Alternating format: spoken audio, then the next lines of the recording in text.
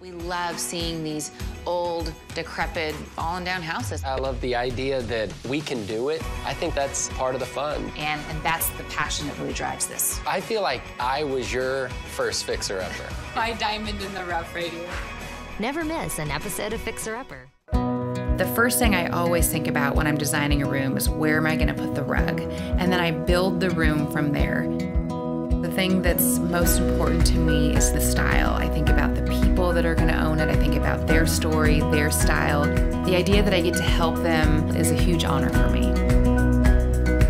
I love this line in my home. I really feel like the quality is exactly what I didn't realize that it was gonna evolve into such a homebody. But I mean, as a kid, I was a bit of a wild horse. I was hard to rein in. I never wanted to be in the same place twice, which is really why I gravitated towards real estate. There's never a dull moment in the real estate market. But as it relates to home, I really didn't find that piece of my spirit, if you will, until Joe and I met and obviously started a home of our own. And now when I think about the kids and the farm and the animals, I mean, it's like there's no place on earth that I'd rather be, which is why real estate is so important to us. What I love about it is it started off as a job for us, and then as we started meeting these families, and then we'd hand them the keys and see, oh, this is life-changing for these people. This is now gonna be part of their story, this home, the memories they make there.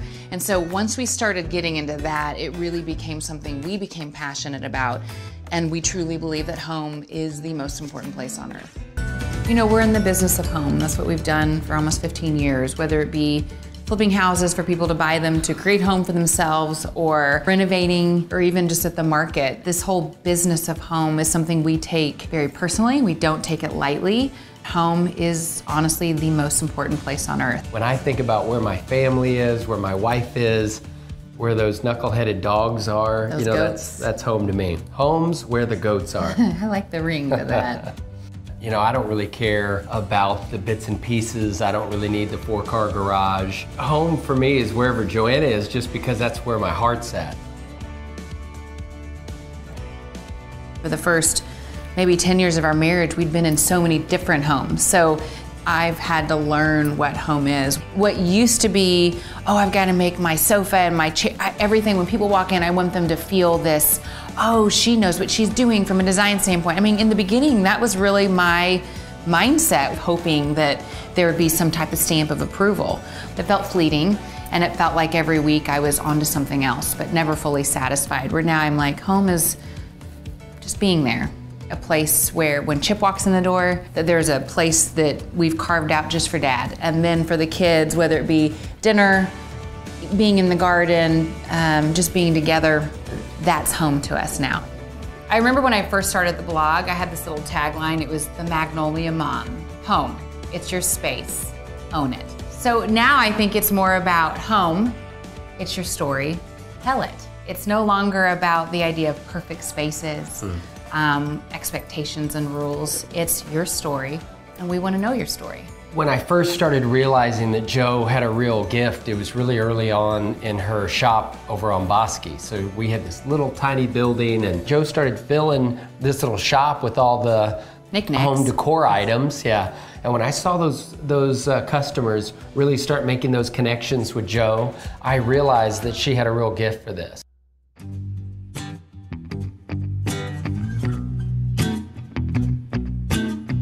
We started out thinking that this show was about construction, and it's actually turned into a lot more than that. It's turned out to be a show about love, a show about family, a show about your home. Before all of this happened, we had to look each other in the eye and say, who are we? And who are we gonna be when this is all over? For us, it was, we wanna love each other, we wanna love well. Our 4 babies are our biggest priority, and we wanna do good work that matters. In the end, we wanna look back and say, we did it. We stayed true to those 3 things. I'd say the #1 question we get asked is, can you and Chip come help us with our home? And it's funny, first season, I looked into like hundreds of requests. We would get all these emails and he'd print them out and say, team, how can we go to Fort Lauderdale? And I'm like, Chip, come on, you know we can't go. We're not going to New Zealand. But Chip's heart was really, I want to help people. They need help, I want to go and help them. We went to Maheo once. We went to Maheo, which is 28 miles from Waco. But everybody calls it Mexia, so that felt like it was kind of like going to another country. We've got 4 kids. We can't go to New Zealand. No, but I think that's what really inspired us with other things.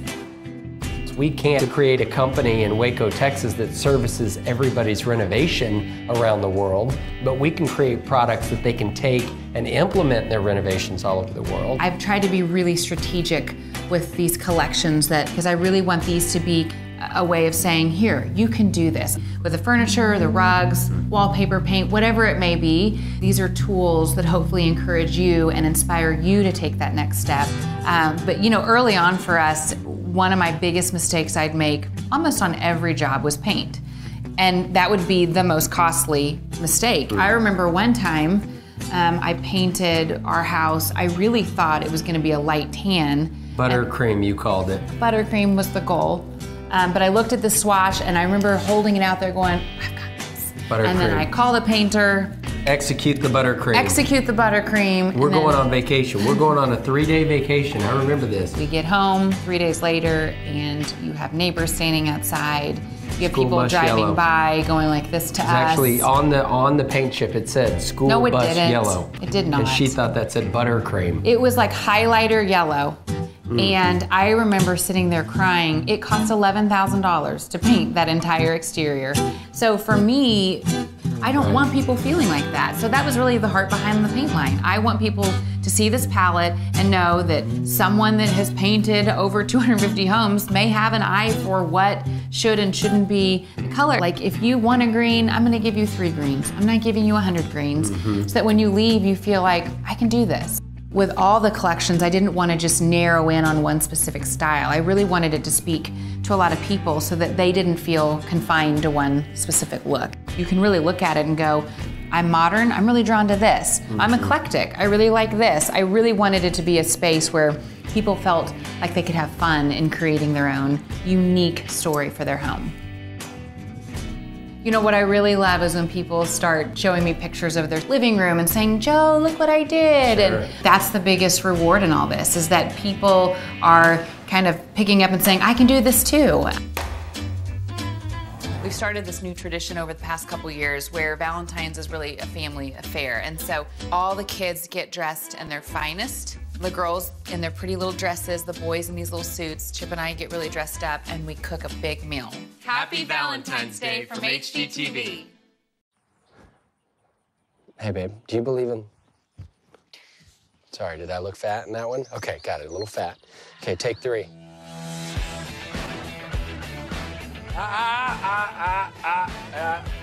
Is this still a move? Every time I get to rockin', she says I look more like Garth from Wayne's World. Okay, Chris Farley, you look like Nick Nolte. I like Nick Nolte. Bangs feel cool.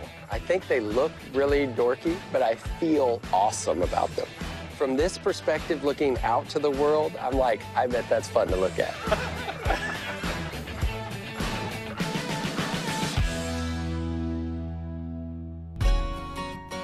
The Downs home is over 100 years old, so I wanted to create a very classic design that didn't take away from the original character, but also blend that with some modern touches. Over here in the dining room, this is the grand room to me. I mean, you have this really large chandelier. I like to do light fixtures that make a statement, and I really feel like this light fixture is bold, pairs well with this beautiful table that Clint made. But another thing we did is just play off all the natural light that comes in. We added a really cool window seat to just make function more in the space. They wanted more seating in here, so that was just a natural way to add it. Now onto the kitchen. They like the idea of blue cabinets, so we did lower cabinets that are blue. There's still a really classic way about this kitchen. We have the subway tile that they wanted, the really beautiful Carrara marble. And then he got his stainless farm sink, which is something that he really wanted.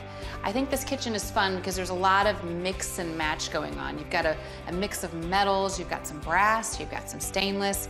We also did a really fun play on color. So I feel like when you see this kitchen, it's just packed with character.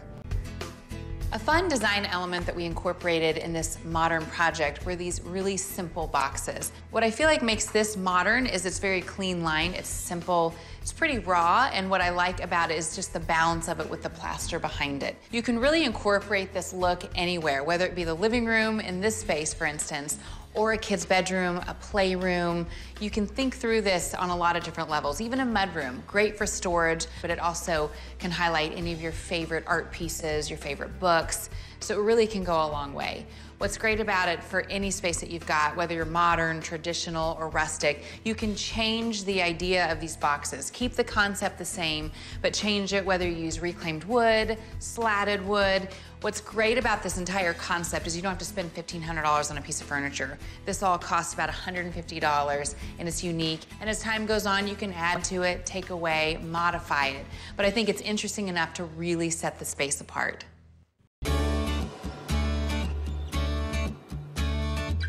Can you believe it? Do you guys know where we are? The silos. The silos. Did you guys hear that Mommy and Daddy finally bought this place? This is the largest fixer-upper we've ever considered by 10. Mommy and Daddy, we want to try to keep these and figure out how to make this part of downtown. We are super excited about getting started on the silos. Ultimately, that's going to turn into our design offices and some retail space. We're doing some foundation work, framing out new windows. I've got painters priming all the exteriors. So it's moving along smoothly, but we've still got a long way to go.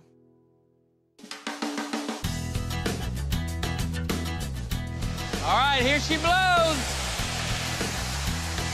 I don't think that the Cowboy Stadium required as much concrete as we've poured over here at the silo project. Yeah, here we come. The silos are really coming together. Everything's just really starting to take shape, and I can't wait to call that place my office. Every chance we get between other projects, we're over here working on the silos. So far, we fixed the foundation, established a new floor plan by adding those new windows and the doors, and we just installed that railing for the rooftop and the deck.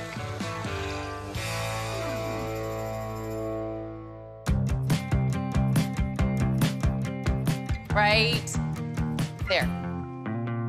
The project is looking beautiful. We're so proud of this thing. I mean, everything Joe hoped for is starting to kind of materialize right before our eyes. Perfect. That's the first piece of furniture in here. It's kind of a big deal. And I mean, I'm like a kid in a candy store. This is like a 100-year-old piece. Isn't this awesome? Right there. Perfect. It's crazy to think that here in a month or so, there's gonna be customers in here, there's gonna be product, it's gonna be buzzing. Right over here, guys. Right there. Awesome. I feel like I'm in a dream right now, and I'm pinching myself. This is the biggest fixer-upper of our career. Are you guys ready to check it out? All right, let's go.